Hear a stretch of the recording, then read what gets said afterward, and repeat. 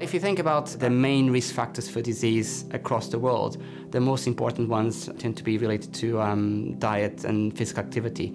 So it's very clearly the case that nutrition plays a key role in impacting upon health outcomes, both in the short and the long run. We run a variety of different forms of teaching, your lectures, your workshops, small group tutorials, and also a large range of practicals across all the modules as well. Our degrees are accredited externally by the Association for Nutrition, which is our national professional body, and it means two things for our students really. The first thing it means is that they can be confident when they come here that the degree is externally validated and it's like a kite mark of quality. And the second thing is that when they graduate, they don't have to do the work of showing they've got all the skills and competencies that a nutritionist needs, because we've done that for them. So this degree is quite flexible, so if you prefer sports, obviously you can have 3 modules of sports science. If you prefer nutrition, you can have 3 modules of nutrition out of 4. And if you're still not sure, you can pick one of each and have 2 modules of sport, 2 modules of nutrition. So it gives you that flexibility. Co-curricular activities we offer are varied. They range from inviting guest speakers to cover particular topics of interest to graduate in nutrition. We also run Cook School. We also invite students to facilitate activities as part of the University Health Week. Some of the other activities are external to the university, so we work closely with timetabling to ensure that there is space in the students' timetables for them to attend national events of interest to their careers, such as Food Matters Live and Fresh Careers Fair.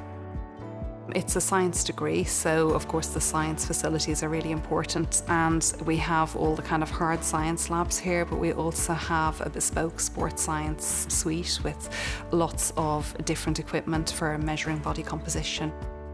We also have a bespoke nutrition kitchen where our students can use a whole load of different tools. The facilities are really great in Kingston. We have labs for pretty much everything. We get to use bod pods as well to learn about body composition. So that is also another interesting thing that I haven't really seen before.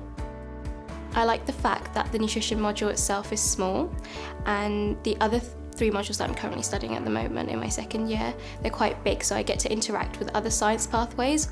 Also, it gives me an opportunity to go into research, which I think is quite interesting. What I like most about the uni is definitely the support we get, because there is support for literally anything. Your lecturers are always there for you, to support you. I chose to study at Kingston because I wanted to live in London, but I didn't want to have the side where it would be too busy for me. So especially in Kingston, you've got the River Thames on the side and you've got nice places to walk, so that was one of the main reasons why I chose Kingston. Originally I was doing biology, and I decided that I wanted to talk to the lecturers beforehand to gain insight on the course, and they were really helpful, so that's what made me want to join. When I look at the point of graduation, and you look at students, what they were and what they are at their point in time. So you started off with students, and what you end up with colleagues. Because the skills are so varied and applicable to so many different career pathways, it's really nice that you don't have to be pigeonholed. So you can take a nutrition qualification and you can literally go anywhere with it.